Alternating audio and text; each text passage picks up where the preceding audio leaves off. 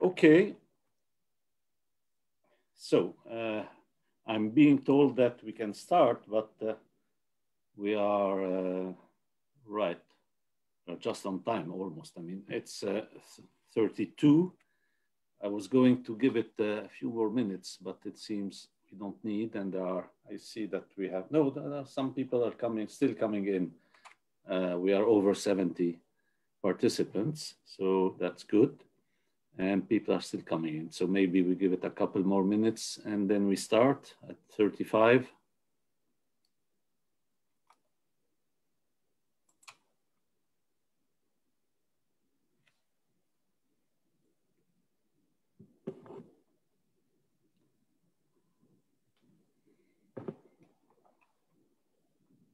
No, I think, yeah, now people are coming.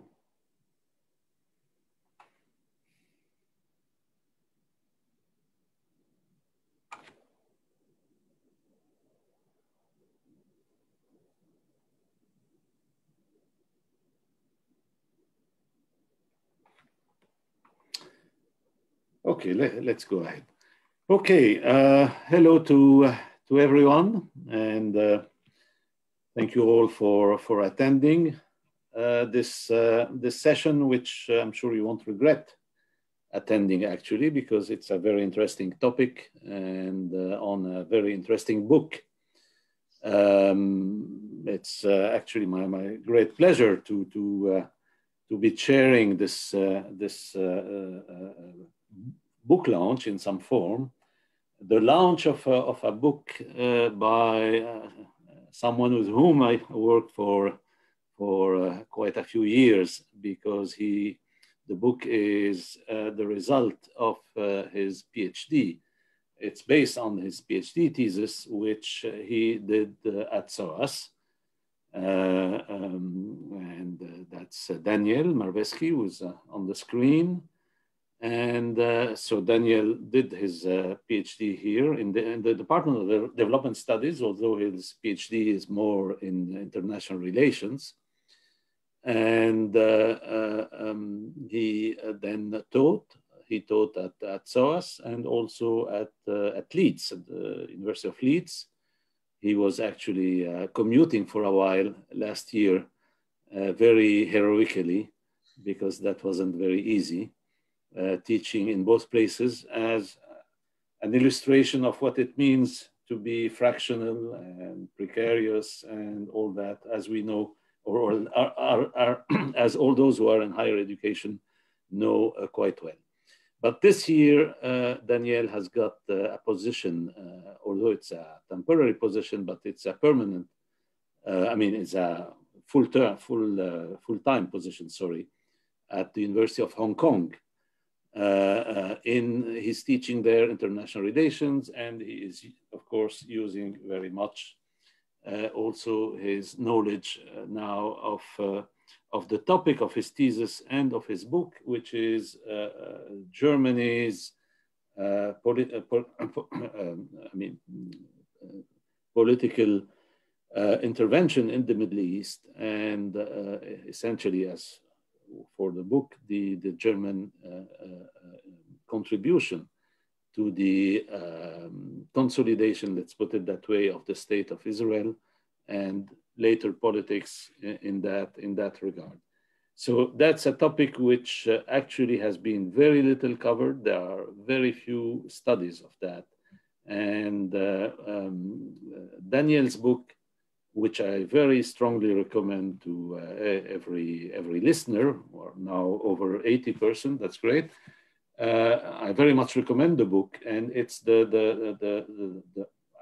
as far as I know, at the very least, the only book of this size, the only study of this scope that is focused on the German role in towards the state of Israel over that long period, with a major focus on the building year, the consolidation years of the state of Israel, when Germany played a very major role, as Daniel will be telling us. So Daniel will be speaking he planned to speak for 30 minutes, but I told him that it won't Nobody will be unhappy if he goes beyond that, because our speakers usually speak for those Tuesday lectures of the SOAS Middle East Institute, speak around 40-45 minutes. But anyhow, that will leave more time for discussion.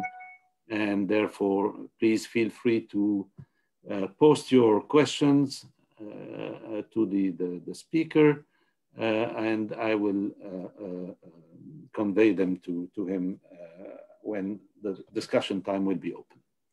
Daniel, it's yours. Gilbert, thank you very much for the introduction. I hope everybody can see me and hear me.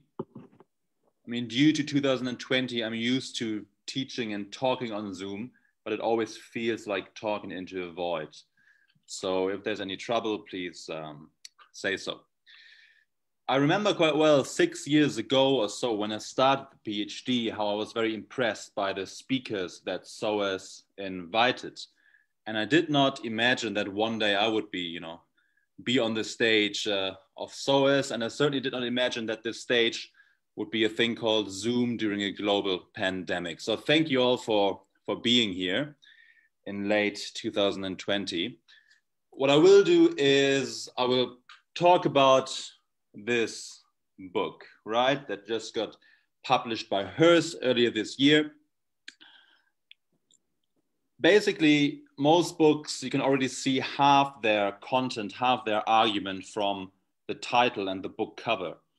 I think with my book, the whole story is already there in the cover and in the title. So if you look closely, what you see here is the Star of David superimposed on the German flag. And that's actually taken from a mural, from a picture on a remainder, a part of the wall, the dividing wall between the two Germanys.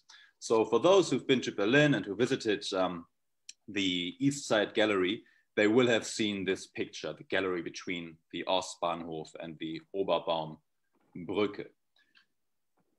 So that is the cover, and the title is Germany and Israel, Whitewashing and State Building. So the argument is already there in the title. It is that initially, at its core, we have to understand the relationship between those two countries as one of exchange, an exchange between whitewashing for West Germany and state building for Israel. To put it in more academic terms, it was a question of symbolic state building for Germany and material state building for Israel. Now the book, I mean, as Gilbert said, it's based on my PhD, but I promise you it's not written like a PhD, or at least I tried. So what I will do in this short talk is three things. First, I will talk about the whitewashing part of the argument. Then I will talk about the state building bit. And then I will briefly go into the German role in the Israel-Palestine conflict and how Germany viewed this role. So I will move through the contents of the book, both topically and chronologically.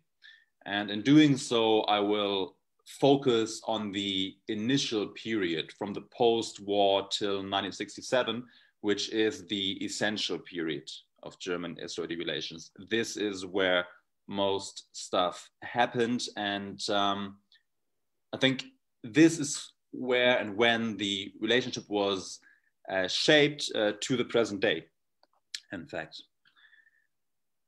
Right. So as you can see from the cover, or what the cover shows you or tells you, is that for Germany, the relationship with Israel is more than just a relationship with any other state. It's more than just based on, simple interest. It's much more than that. The relationship with Israel for Germany, and especially for the Germany of today, is one that really points to the identity of Germany. It has a lot to do with German identity.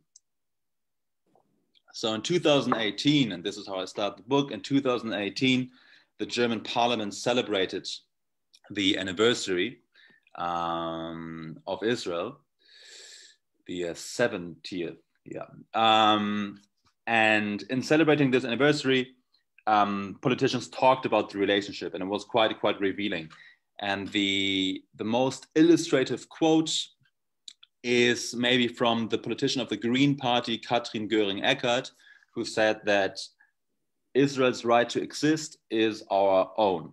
So she tied the German right to exist as a post-Nazi, post-Shoah state to its relationship with Israel.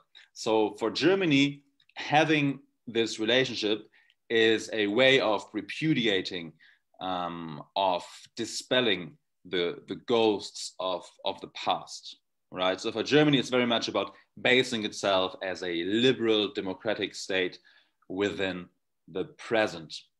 Now, what is interesting, if you listen to how German politicians talk about the relationship, is that they always talk about themselves, but they never talk about the actual relationship. So it's a very kind of narcissistic, self-centered type of debate. It's an identity debate, so to say, right? So you never learn anything about the actual historical relationship. And as Gilbert was saying, there's actually quite little, writing literature on that. So what's the relationship about, and how do you write about this?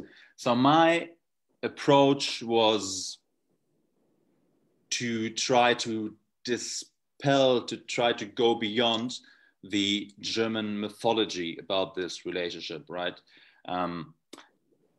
So I tried to look beyond, to look behind the German debate, because I think it obscures more than it shows. So basically, the German political or mainstream political idea about relations is that they are based on German morality, but that Germany did not play a big role in the Middle East. So that is the mainstream perception. A moral role, but no big implications.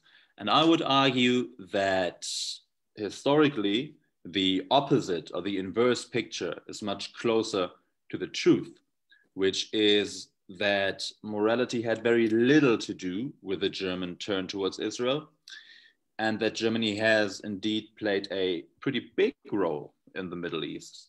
So the state building part of the argument refers to what I think is a historical fact, that Germany before 1967 was the most important supporter of the Israeli state. And this is the story I tell. I think what people make of this story really depends on their political position as well. So I'm not saying I'm uncovering some objective truth here, but I think it's a story that can be interpreted in different ways depending on where you stand in the conflict.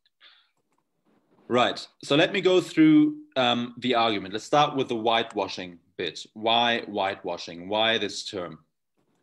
I mean, if you have an idea of Germany post-1945, both Germanys in fact, but I'm talking about West Germany, it is that it was a moral wasteland, right? Denazification was actually aborted, very early reversed, mainly because of the Cold War, because the US needed Germany as a frontline state in the Cold War. So the US, which was the most, or the biggest supporter of denazification, stopped denazification because Germany was needed, right? But this was a Germany that was still full of Nazis, basically, right? So you could not expect a lot of moral repentance from that country. So in this context, turning towards the Jewish state in the Middle East was rather convenient for Germany because it could present a liberal and democratic Germany where in fact it could not yet have existed, right? Because of the depth actually of Nazism in German society. So for anybody who has a critical view, and in fact, this is the mainstream historical view, it's not even especially critical, the moral argument is problematic, right? The moral argument for German-Israeli relations. I'm not saying that morality was absent. It's not, and it became very important later on, but initially it was about whitewashing, okay? And it's not even me who's saying that, it is Konrad Adenauer, the first German chancellor, who is saying that. So in the book, I'm quoting Konrad Adenauer, who is saying on German television in 1966 the following. So this is Konrad Adenauer, the first German chancellor, right? So I quote Adenauer. He's saying, "We had done to the Jews so much injustice, committed such crimes against them, that somehow these had to be expiated or repaired if we were at all to regain our international standing. Furthermore, the power of the Jews, even today, especially in America, should not be underestimated." End of quote. So this is Konrad Adenauer on German TV in 1966, and he's saying two things. First, he's saying that we need to have relations with Israel. We need to pay reparations to regain our international standing, right? So it's about rehabilitation. And secondly, he's giving this bizarre anti-Semitic argument about, Jewish power, quote, even today, especially in the US. So what you can see there quite openly is this mixture of the drive for rehabilitation coupled with an overblown idea of Jewish influence in the world and over German affairs, right? So you have this bizarre kind of anti-Semitism as a sort of byproduct of this whitewashing, right? And the book is really full of this stuff. By the way, it is based on research in the German Foreign Office archive. So it is, Gilbert was saying, I wrote it at the Department for Development Studies, but actually it's a political history, right? So it's not even international relations in the sense of IR, but it is international history. It's a kind of historical political analysis based on Foreign Office archive material and a lot of other sources. So just a few more examples of this whitewashing. So Germany and Israel had military relations from a very early stage, right, in the 1950s. And here is Rolf Vogel, who was a journalist and Adenauer confidant. And he's saying in 1966 about German weapon procurements in Israel, he's saying that, I quote, "The Uzi in the hand of the German soldier is better than any brochure against anti-Semitism." So he is arguing for military relations as a means to combat anti-Semitism in Germany.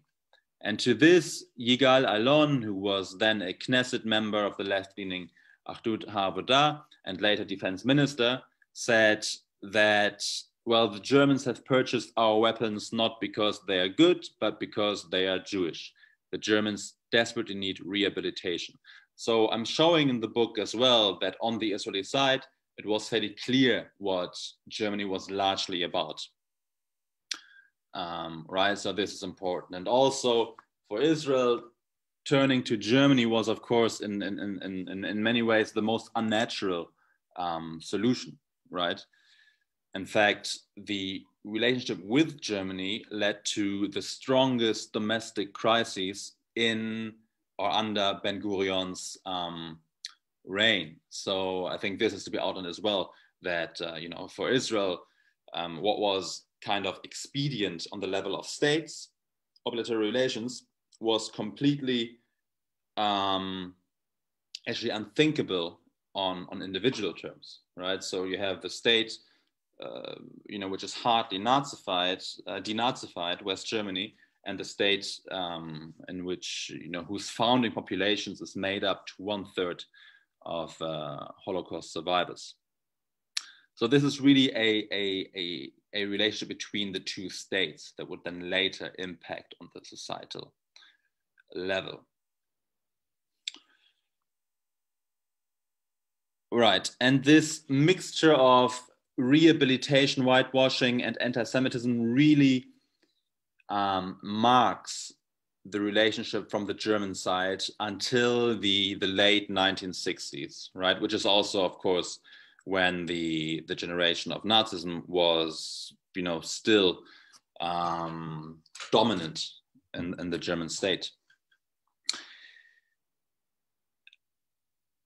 Right. So I have a few other quotes here, but I just leave them out. I think you get the general idea. And I will move on to the second bit of the argument, which is state building.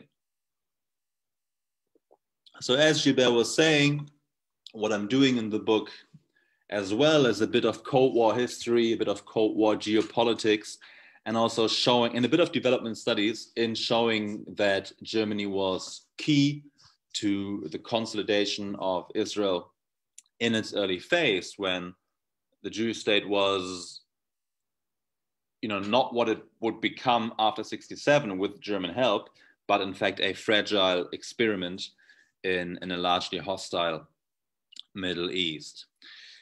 So I'm arguing that if you count together the reparations agreement, which was a targeted program of industrial modernization, secret financial help, and secret military help, what you get is a picture of Germany as the most important supporter to Israel prior to 67.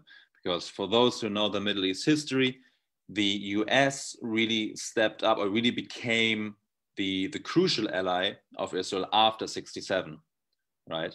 And before 67, I'm arguing that was Germany. Of course, France played a role, but overall Germany was the most important supporter of all countries. So, and this was, to policymakers at the time, that was relatively clear. So Shimon Peres, he would write in 1970, I quote, that the US helped us with money, but not with weapons. France helped us with weapons, but not with money. And Germany could build a bridge over the past by delivering arms without demanding money or anything else. So this is Shimon Peres in 1970. Another indication, after the 1967 war, which of course changes the landscape of the Middle East in a fundamental way, after this war, the German ambassador to Israel writes to the German foreign minister, I quote, "An officer of the general staff told me that the modernized, more heavily armored tanks delivered by us proved their worth in excellent fashion." So what I'm showing here is that, I'm not a military historian, but if you look at how the 1967 war unfolded, the battle in the air was won with the help of French warplanes, and the battle on the ground was actually won with the help of tanks delivered by West Germany. So this is the crucial bit of the story, this exchange between whitewashing and state building until 67, which is a lot more complex than it may sound. It's a complicated, very often strange, kind of bizarre history, but this is how I try to conceptually understand it, right? Most works on the topic are very descriptive, very historical, very much in terms of detailed chronological narratives. And I try to understand this historical complexity in those terms of that exchange.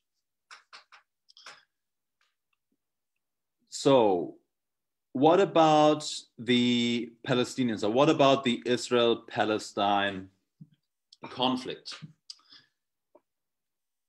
Because of course Germany, at least by implication, played a pretty huge role in that conflict, right? And of course, within the German government, policymakers were aware of that, and they were also aware of arguments made by Palestinian and Arab actors that Germany should or does have a form of indirect responsibility for those who had to make room for the creation of Israel, which is the Palestinians, of course. And Germany knew that. So I'm just quoting one of many internal memoranda here, which shows you or gives you that picture very clearly. So this is from within the Foreign Office in 1968. I quote, It has long been argued by the Arab side that Germany bears a special responsibility for the fate of the Palestine refugees. This is supposedly so because of the anti-Jewish politics of Hitler, the subsequent Jewish mass immigration to Palestine, and because of the massive support later extended to Israel by the Federal Republic. Therefore, the federal government is seen to be obliged to pay reparations to the Palestine refugees, similar to how it paid reparations to Israel. It is therefore important to avoid any impression of an acknowledgement of a special German responsibility towards the Palestine refugees. So it was express policy that a special responsibility, the impression of a special responsibility had to be avoided. So that was kind of the policy line when it came to the Palestinians. And whatever was done in favor of Palestinian refugees was done to basically offset or positively influence relations with the Arab states, because both Germany's, East and West Germany, kind of tried to play the Arab states in their German game. So whatever Germany did regarding the Palestinians was really a function of its politics towards the Arab states. So this is the picture before 1967. What happens after 67? The first part of the book is really about the pre-67 period, and then the other half of the book is about what happens after. So it's a lot more years in a much shorter time frame. And this is justified by the fact that, well, relations were so important prior to 67, but not as much after, right? What happens after 67 is that the US, of course, becomes the most important backer of Israel, and Germany becomes the second best friend, as it's often called, and the key Israel ally in Europe. So relations do lose some of their urgency and they do lose some of their drama, but of course they still remain important. And what we see after 67 is something that today seems quite strange if you know the way Israel and Palestine are being talked about in Germany. What Germany wanted to do after 67 was to normalize relations. So the thinking was, well, we've done our rehabilitation, now we want to normalize, right? But when they said normalize, what was also often meant, or kind of, what was underlying this was an idea to just, be done with the past, all right? And Israel wanted to retain this special relationship, naturally, because that was a beneficial relationship, and because that is what Israel saw as, being, historically the right way. So you really have this tug of war between normalization and special relations between the two sides. And the Palestinians and the Arab states play a role in this as well, right? Because most of this happens after the oil crisis, and a lot of the moves that European countries made towards the Palestinians were again functions of their policies towards Arab countries. So I do talk about that, but I would also argue that despite all this diplomatic friction, the material underpinnings remain stable. And I also show that, being the second most important friend, also came with a lot of benefits. So this is the second part of the book. And the third part talks about German-Israeli relations after unification, or after, West Germany incorporated East Germany. What happened then? What happened then was that the relationship was changed to a certain direction that we still observe today. So at the end of the 1980s, the German president at the time, Richard von Weizsäcker, made a remarkable speech in which he said that memory, or memorizing the past, is a source of redemption for Germany. So this is where this memory culture that Germany is often applauded for was actually formed. It's relatively new. It's a product of the 1980s, where memorizing the past is seen as something that is quintessential to the German self, to German identity. More than that, it has this religious overtone of redemption. And in 2008, Angela Merkel expresses the idea, or formalizes the idea, that Israel's security is part of the German Staatsräson, the German reason of state.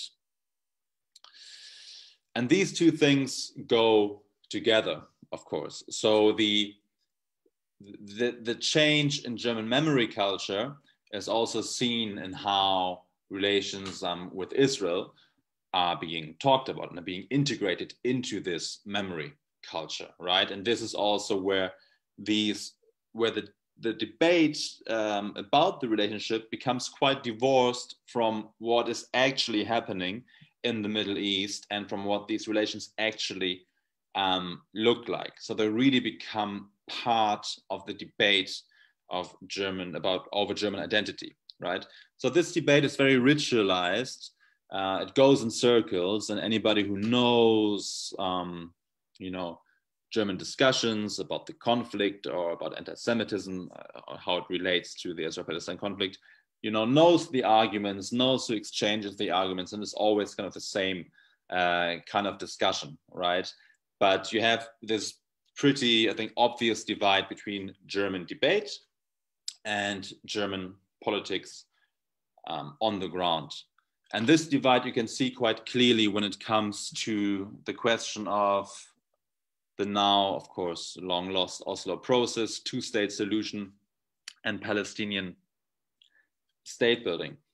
So Germany, when the Oslo process happened, Germany was very relieved, in fact, and it saw this as a chance to end, this dilemma between supporting Israel, of course, but also being in favor of some form of Palestinian self-determination, right, which it come around to in the 1980s. But the interesting thing is when you look at how Germany operates in the Oslo process, this is quite different to how this is being talked about in Germany. So before I did the PhD, I was actually working for the Friedrich Ebert Stiftung in East Jerusalem, which is a foundation affiliated with the Social Democratic Party in Germany. And what you can see is that on the ground, German policymakers and Germans working on the ground were very dissatisfied with German foreign policy, right? Seeing it as throwing money as a process that was leading nowhere, and as a process of state building, but without a clear definition or idea of where and how this Palestinian state should be created. So Germany has played a pretty important role, I would say, in the Oslo process, but it has not confronted the fact that this process is, long past.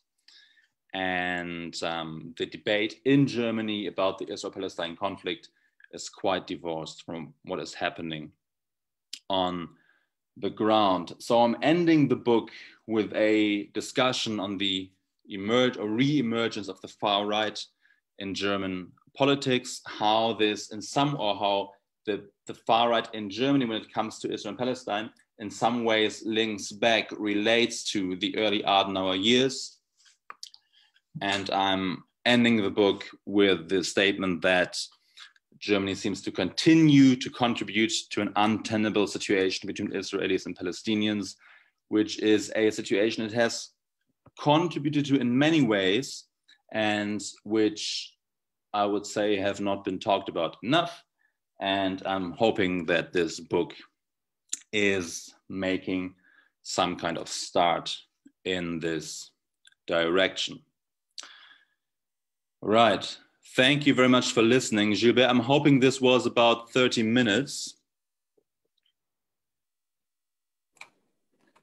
Yeah, I mean, yes, you spoke for 30 minutes and maybe a couple more minutes. So that's great. Thank you very much, Daniel, for this kind of summary of the book, which is no excuse for anyone not to read the book itself and not to acquire the book.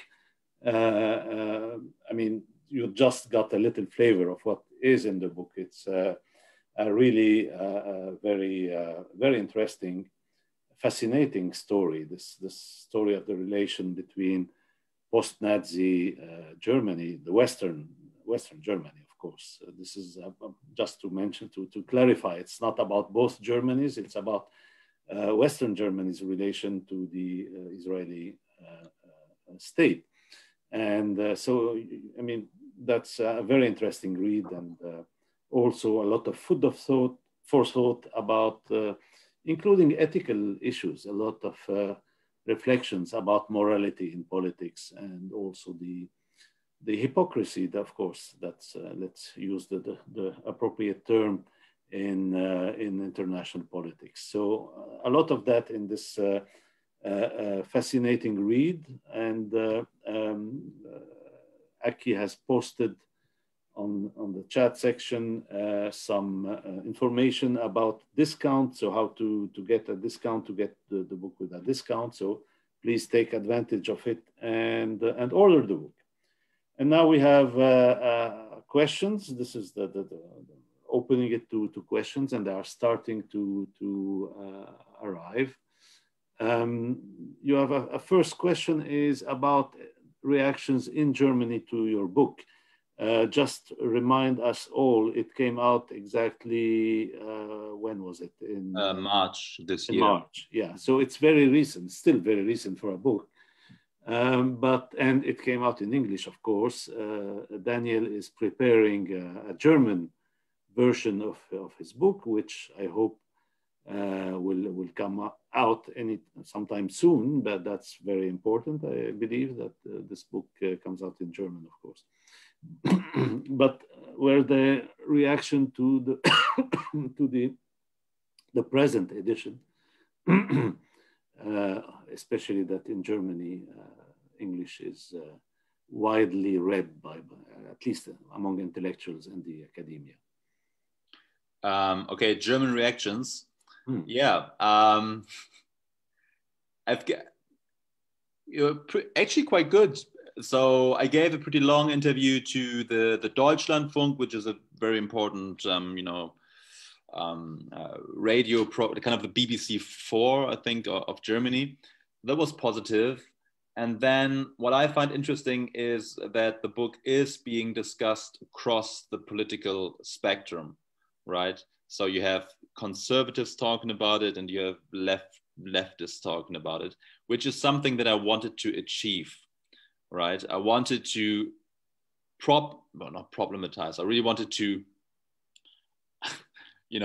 trouble the whole German conversation about the topic. So I think so far fairly positive, but I'm still awaiting some reactions. The people who truly are a little bit, so to say, pissed off are those who really believe in the moral tale and in the moral self-image that Germany tries to create, right?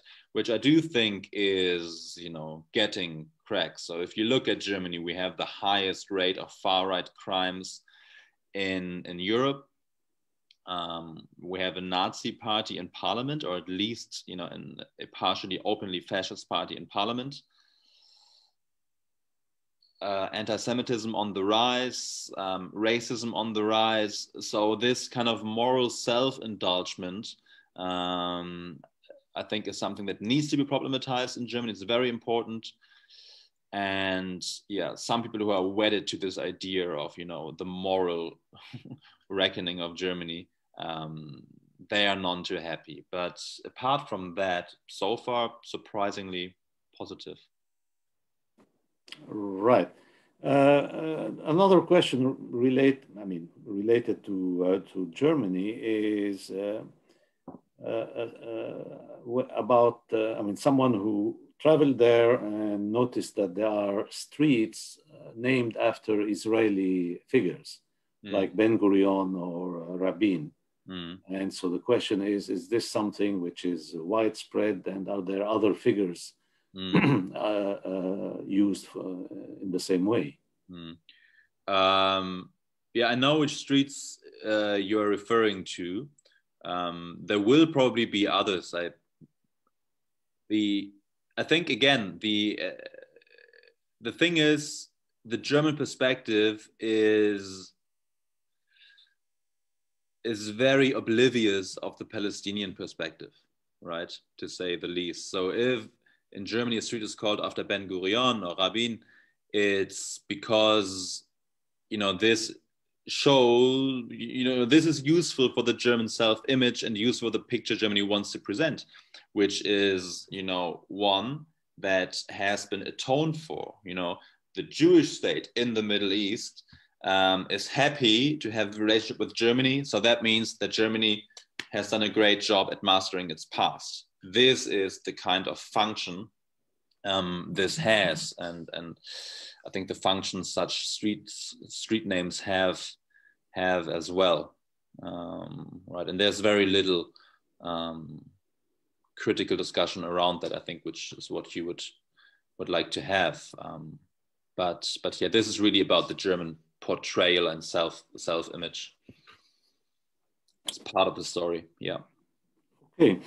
We have two questions. There may be others. I'll go down scroll down the list later, but there are two here which are more or less overlapping, about asking you to talk more about the shifts in German memory and the cynical motives behind the relation of federal Germany with Israel. So maybe you can elaborate on that. Yeah. The second one first, maybe. I think in Israel, everybody was very clear about the German motivations, right? And I quoted Yigal Alon. There's other quotes. I think, I'm getting coffee, fantastic. I think that Tom Segev in his works, especially The Seventh Million, really elaborates very well on the Israeli perspective of Germany, right? Which is something I can't go into. I don't speak Hebrew. This is really about the German side of the picture, right? So that was, I think, very much perceived, but the question was one of material need for Israel, right? So there's nothing about atonement or blah, blah, blah. It's about material necessity. So that's that. Then why did it turn into what we have today? Where memory culture becomes a source of redemption, right? As in the quote by Weizsäcker. That is a pretty big change, right? The continuity is still that there is a hesitancy to really openly confront a past that almost cannot be confronted, right? So Adorno, he wrote about this in 1959. And he said everything back then that needs to be said about it. I think turning this into a religious source of redemption, this memory culture, is another way of preventing an actual, whatever that may be, confrontation with the past, right? So I think that's maybe even a continuity to the cynical post-war situation, because as I said, you have this kind of, left liberal consensus about the importance of memorializing, and it's not all bad, right? Probably German memory culture, does have its benefits, but I do think it certainly does, it certainly does. But the sacralization, this religious element, has gone quite far recently. And I think the question is, well, how does that relate to the conflict? How does that, I think the quote here, how does that erase the Palestinian situation?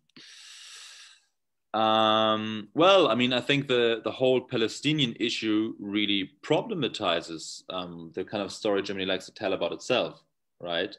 So I think the Palestinians, as a very significant other to the German-Israeli relationship, problematize the German image, the German idea of this relationship. And this is why they cannot be talked about, right? So it's quite interesting how, and strange how, well, I mean, it even like the or Palestinian narratives of the conflict have quite little traction in German public discourse, right? Quite little. I think Gilbert, he can tell you more about that. He tried his best. Okay, thank you, Daniel. I will focus for now on the questions related to Germany, which is the central topic. And then at the end, we'll take a couple more general questions related, of course, to the book's topic. Nevertheless, there's a question about the German right. I don't know what is meant here by right. Is it the conservative or the far right, or maybe both? How do they view Israel?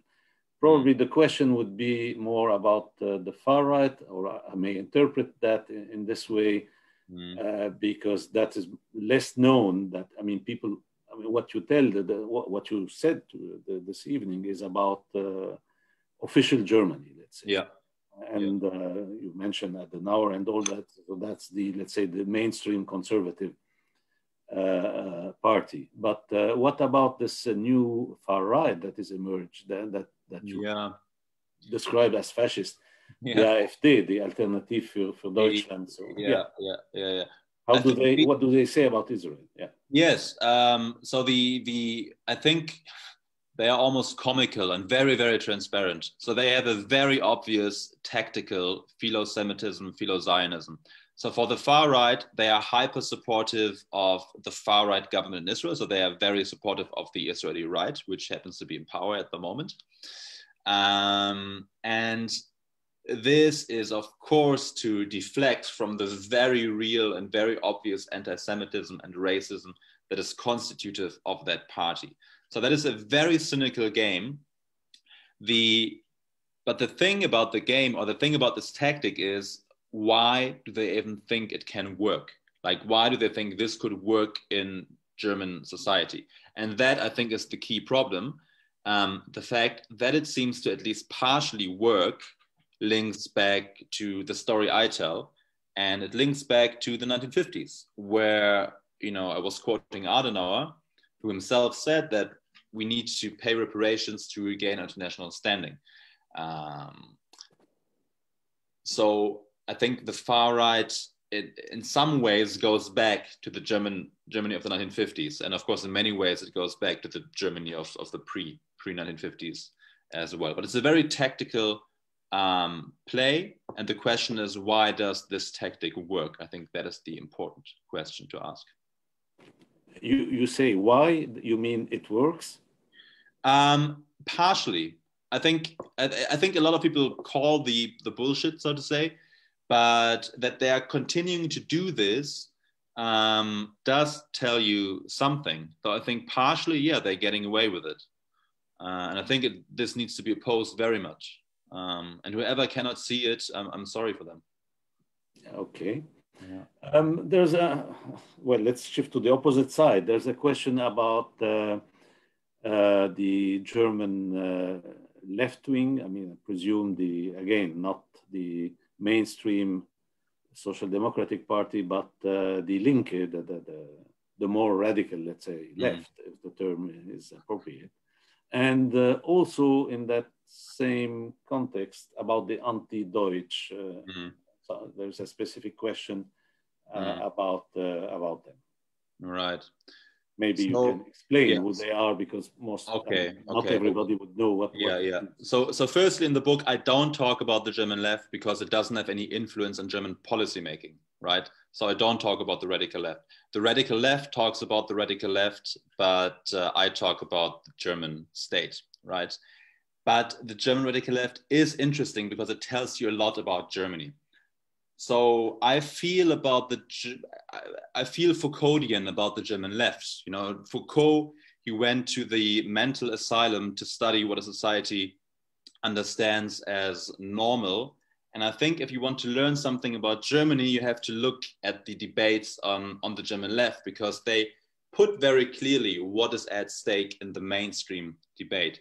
And the Anti-Deutsche, that's a kind of a left-wing position that emerged after the nationalist euphoria of the 1990s, and that, you know, turned a bit bizarre. So these would be left-wing, mostly university-related people saying that we are against Germany, but very much in favor of Israel, which doesn't make sense logically, because, I mean, as I show in the book, Germany is a heavy supporter of Israel and has been so from the very beginnings. So it's an illogical position.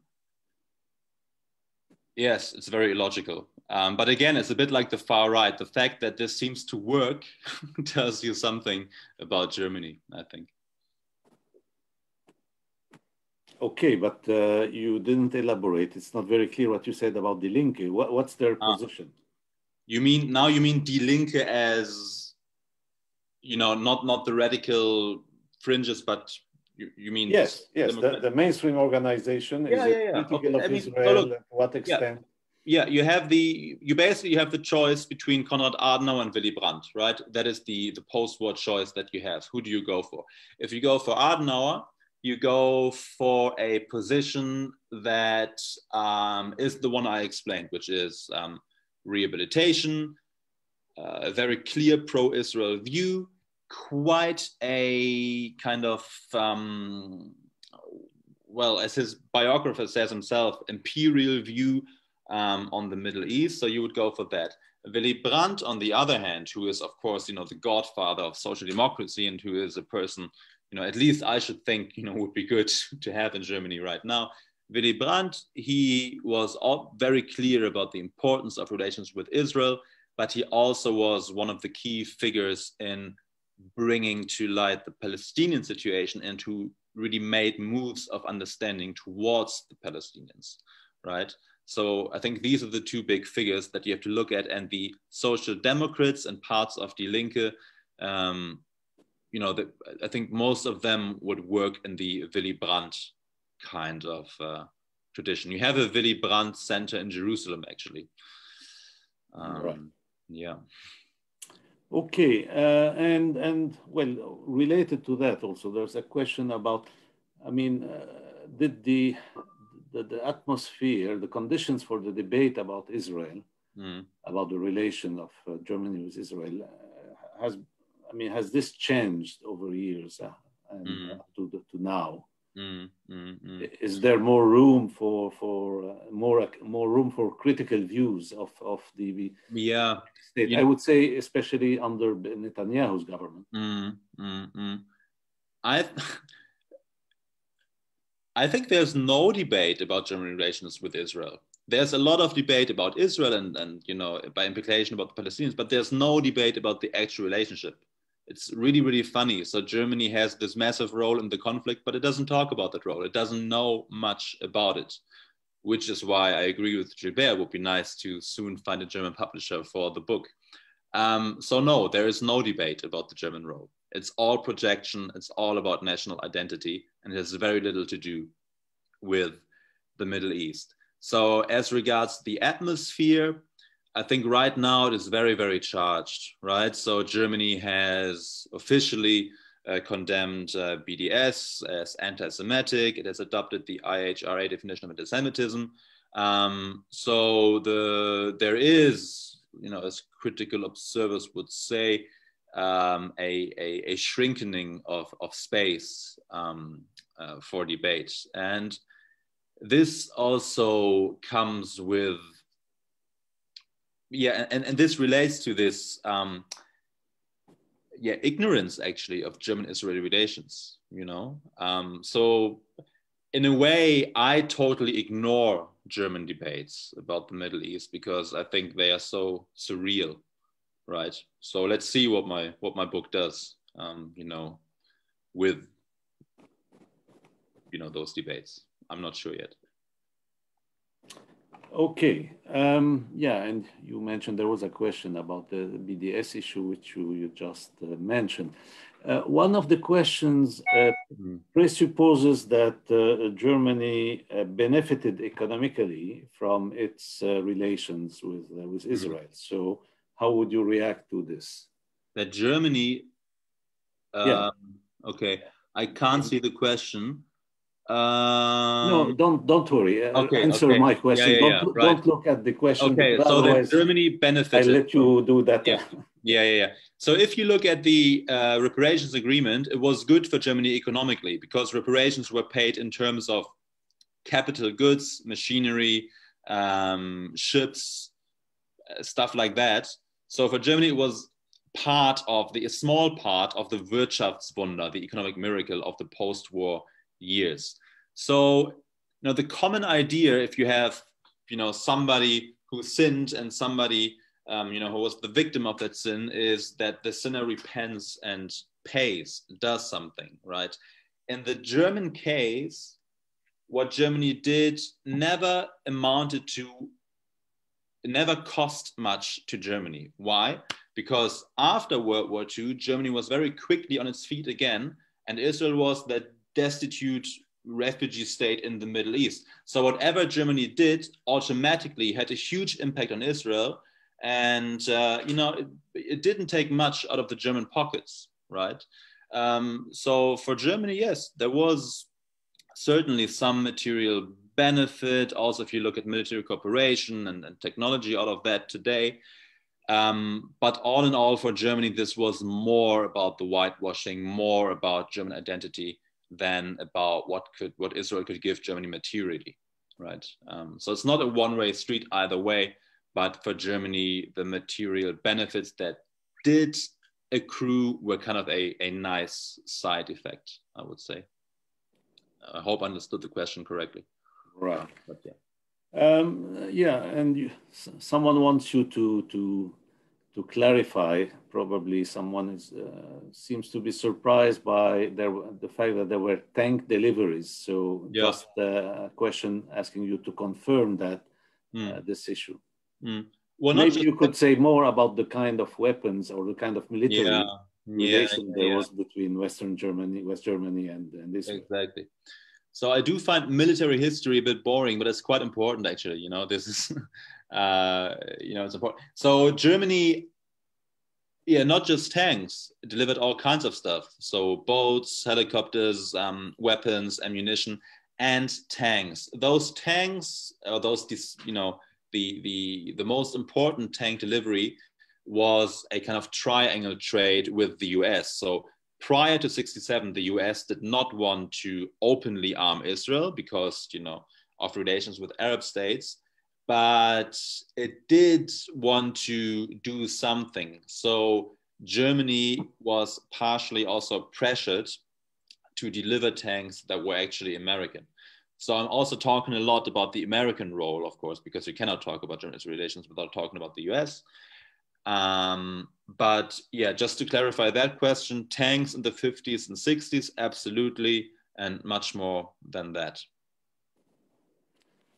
Okay. I have now a question which I'll read because it's actually a long statement by Professor Smadar Lavi, who's Professor Emerita at University of California at Davis. And she is writing, she says, thank you for your historical political analysis of the Israeli-German relationship.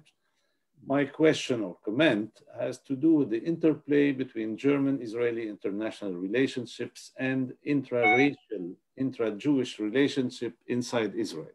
I think that these two factors create a pincer that enables Israel's ultranationalism and the continued occupation of Palestine. West Germany and the State of Israel signed an agreement on 10 September 1952 for West Germany to pay compensatory funds for slave labor and persecution to Jews who survived the Nazi Holocaust. The only Israeli political opposition to this agreement came from the Herut party, which is the precursor of the Likud, and was headed by Menahem Begin. So Herut believed that it was unfathomable, I don't know how to say that, to quantify the suffering of Holocaust survivors in German marks, no less. So your comment on this comment. Yeah. I actually just read the question, and then it goes on to talk about the Mizrahi Jews of Arab origin.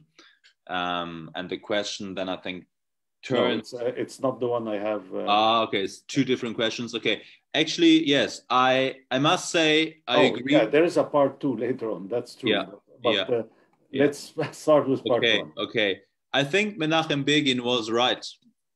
He was correct. The question is, what would he have done had he been in power, right? Because Ben-Gurion, I don't think he had a rosy image of Germany. He just thought that whatever Germany could give was more important than the moral question, right? For him, the interest of the state overrode the moral question. So the latest book by Tom Segev, a quote here again, is I think called A State at Any Costs, is a biography of Ben-Gurion. And this already tells you everything, right?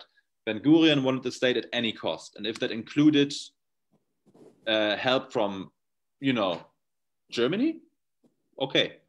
So that was Ben-Gurion. And Begin had a very clear analysis of Germany, and had a very clear moral position that that Jewish suffering, that the murder of the Holocaust should not be quantified in terms of German money, weapons, or capital goods. Yeah, so it's true. And this actually goes up until the 1980s, when Begin actually becomes prime minister, that, German-Israeli relations really suffer. So it's more like the, Ben-Gurion and Shimon Peres, those figures who were key to this reconciliation process, if you want to use that word.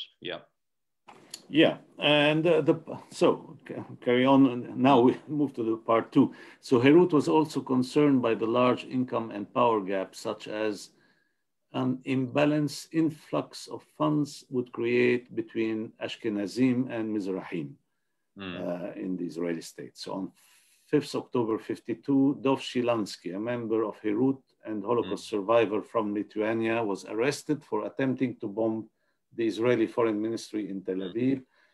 He had walked into the basement of the ministry building carrying a suitcase containing 25 sticks of TNT. His aim was to halt the reparation agreement process. After a 2-year prison sentence, Shilansky went on to a career in law and politics, rising to the position of Knesset chairman between 88 and 92. He was a fierce advocate for Mizrahi equality and is admired by Mizrahi communities throughout Israel, Mizrahim or Jews originating in the Arab and Muslim worlds, and the non-Yiddish margins of Europe are 50% of Israel's citizens. And they vote almost in unison for right-wing parties, making the center of Israeli politics move toward ultra-nationalism. And the question, can you please further discuss the electoral power of the Mizrahi majority vote in light of the Israeli-German relationship and the impossibility of any present-day just solution for the Israel-Palestine conflict? Very broad question. Yeah. I must say it's also a bit out of my expertise, right? Because Israeli domestic politics are not something that I can expertly comment upon. I do think that you are talking about a very interesting shift here, because it's true. The Israeli right, as it derived from Jabotinsky, really was in opposition to any kind of reconciliation process with Germany. And now this changes also as the demographics, the electoral demographics change, because of course, Holocaust survivors and those related to, the majority of the persecution took part in Europe. So the historical memory was, obviously strongest among that electoral group, which was quite divided on Germany, right? So actually, it's a very good question. I think I should think about that a bit more. I just take it up. I think I would just need to think about it a bit more. Yeah. And you I may think maybe the you may person write. who asked the question, I think is more knowledgeable about this than me. So Yeah, you may write. Turn this discussion around even. It shouldn't be difficult to find Professor Levy's email address, so you can carry on, continue the discussion by email. There is a question about how the fact that, I mean, how this part of the Israeli population whose background is German, how this fact affect the relationship. Or maybe also how is it seen from Germany, which is also an interesting question. For example, if you look at the negotiations that led up to the reparations agreement, the negotiators on the Israeli side were German Jews, right? And the Germans were, of course, Germans, but the Germans who negotiated were not Nazi loyalists, right? So Franz Böhm, Otto Küster, the people now sent to negotiate with Israel were actually the good kind of Germans, right? So here you had this weird situation where you had people from the good part of Germany discussing on behalf of, well, the old Germany. So that was always a thing. And I do think that this cultural affinity, language, shared history did help, obviously, with negotiations, with coming to agreements where they would have seemed impossible, right? So I do agree that this would be a weakness of my book, which is a more structurally oriented. So I'm making this, kind of broader historical argument. But if you look at the more specific, detailed narrative histories of German-Israeli relations, especially on certain aspects of it, I think you would find a lot of that there, where this shared heritage did lead to an easing, of negotiations. Right. Maybe you can also a little bit elaborate on that, because, I mean, in a certain sense, those who are of German background could be the most sensitive to any relation with Germany. So how did this part of the population, if you have any knowledge about that was not the focus of your research, but you spoke of individuals involved in negotiations, but how about the larger population of Germany? Yeah, I think what we have to see here is that German weapons, German capital, German money all serve to build the Israeli state, right? But for most Israelis, especially German-born Israelis, they did not want to have anything to do with Germany. As far as I know, Wagner is still prohibited to be played in Israeli concert halls, right? So you have German submarines, but you don't have Wagner music, right? So this idea of not wanting to have anything to do with the Germans was very, very strong, right? So this very obvious, cynical state interest came first. What happened on the societal level came later. And I do think that is a story that is partially divorced from the state to state story, right? Which I think is an important story, right? And I think the individual relationship with the state to state story is important, but I think the state to state came first. And for basically all Israelis, relations with Germany were a no-go, So as I'm saying, this is really material need on the state level. Right. There's a question which goes back to Germany, which is more your turf, about how does anti-Muslim racism connect with this whole issue? And for instance, in the case of the AfD, the far right support to Israel, does this connect to their Islamophobic or anti-Muslim kind of attitude? Oh, yes, of course. So for the AfD, for example, they want to get rid of UNRWA, you know, the United Nations agency responsible for Palestinian refugees. And the far right, they would explain the Israel-Palestine conflict by Palestinian anti-Semitism. So for them, the cause of the conflict is Palestinian anti-Jewish sentiment, and so on and so on. I mean, you know the talking points. So yeah, I mean, for the far right, anti-Muslim racism, other kinds of racism as well. I mean, also anti-Jewish racism, you know, is constitutional, constitutive. So yes, definitely. And on the broader societal level, well, I think the fact that it's fairly easy in German society to not talk about Palestinian viewpoints, Palestinian narratives, does tell you something. It tells you that their perspective, their lives are perhaps less important, you know, in comparison. So yeah, it's, you know, it's there Right. for sure. Yeah. Sorry? Yep. It's there for sure. Yeah. There's a request that you say more about what happened to the BDS question in Germany. And yeah.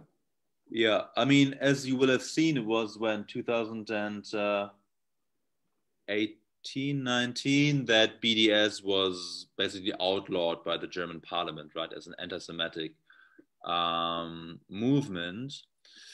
So, yeah, again, I would say that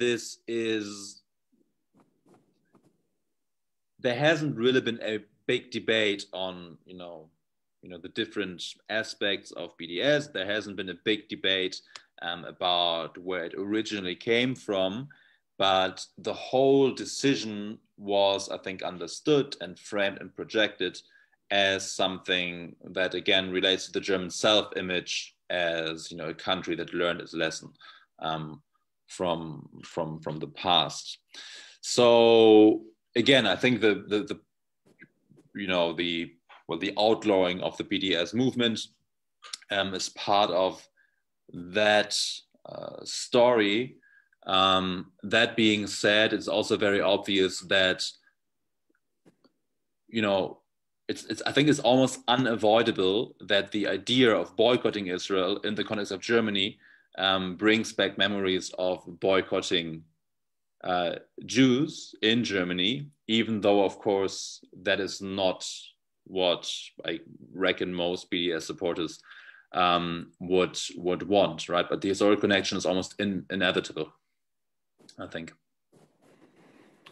Okay. There's a question asking you to maybe tell the story of what's going on or what's behind this the scandal in which Netanyahu is involved concerning the German submarines delivery to Israel. Yeah. There is actually there's very little talk of this. I'm surprised. I thought it would be a big but maybe you explain the story for those. Yeah. So basically, I mean, as you know, submarines are a big part, or the most obvious part, of more recent military relations between the two countries. Israel has enough submarines by military standards. It doesn't need, you know, a sixth or seventh or eighth German submarine, but still, you know, it is kind of keeping ordering submarines. So there is an issue of corruption involved, obviously, between ThyssenKrupp and the Netanyahu office, and this is part of the criticism leveled against Netanyahu in Israel, right? But this controversy itself is not debated much in Germany, but I think what it does tell you is that, well, behind the scenes, things are extremely cynical. What it also tells you is that there is this aspect of, you know, corruption and personal politics, which really doesn't fit in with the overall grand moral narrative, right? Yeah. Okay. Yes. two more questions, I would say, and then we will come to the end of this session. There's one which I'll read because it's factual. It tells also a story that the audience would be interested in. That recently the Willy Brandt Center and the Young Social Democrats, the USOS, were severely attacked by the CDU and FDP politicians as anti-Semite since they cooperate with the Palestinian Fatah. So the center cooperates with both sides. They have connections with Meretz and Young Labor and the Israeli Young Labor, and they try to find possibilities of dialogue. So maybe you could elaborate on how you see a human policy about the Palestine question possible in Germany with such distorted discussion about anti-Semitism. Yeah. What would you tell the users? Yeah, I mean, that's my point exactly. Such a policy doesn't seem to be possible when discussions are that distorted, right? And they're immediately drawn to this territory of German identity. So this decision to, I think, reinvigorate really relations with Young Fatah was immediately criticized by the Springer press. So it's really the right-wing Springer press, which is, very, very instrumental in this regard. And you should look at the actual history of Springer, which is quite interesting. Reintegrated a lot of Nazis into its ranks. Yeah, and I think Willy Brandt himself, I think he would be quite embarrassed. I mean, he was the first European politician who, along with Bruno Kreisky, actually met and sat down with Yasser Arafat to talk about, possible two-state solution. So for the SPD, Willy Brandt, who have been very much, pro-Israel from the beginning. In fact, the SPD was the only party that was unequivocally pro-Israel, and I would say for the right reasons. I think Willy Brandt would be really embarrassed if you saw this kind of, debate happening today. So yeah, I think it's a very good question. And I do think the picture at the moment is very negative. It's bizarre, it's strange, and it's a very kind of cynical, very politicized discussion. And my advice to the users would just be to explain the history, explain Willy Brandt's actual position, explain the role of the SPD in the process of relations with Israel, which is in many ways a much more positive role than that played by the right wing in Germany.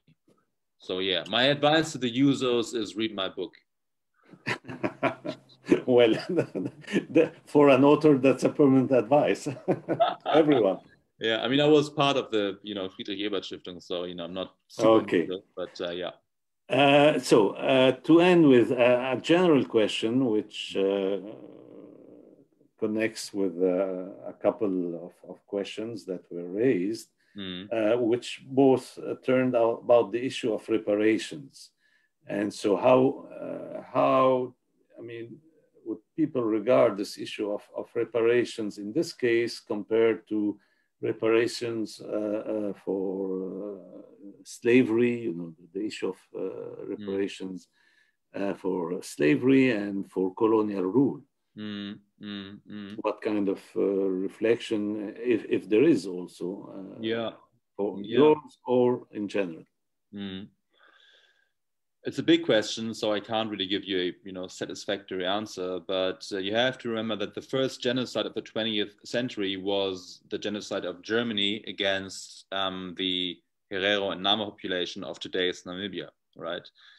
And Germany has not paid reparations for that genocide. It has not even completely apologized for it officially, right?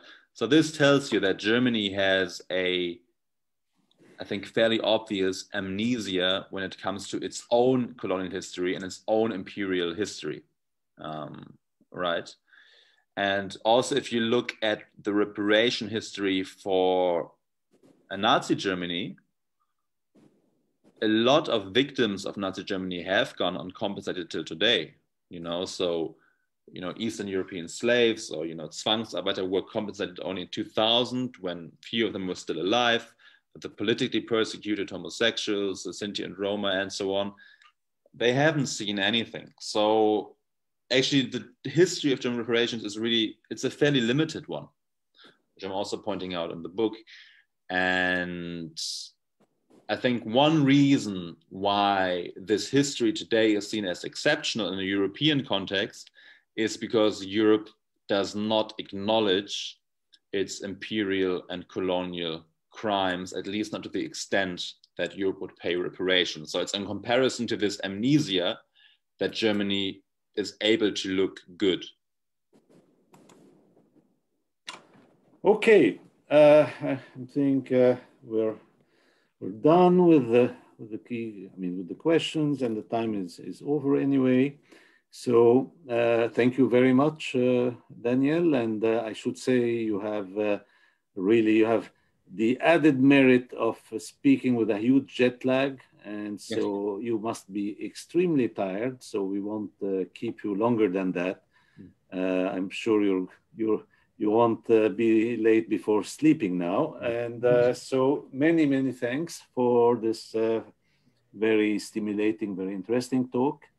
And I'm sure those who listened to it to the end enjoyed it. And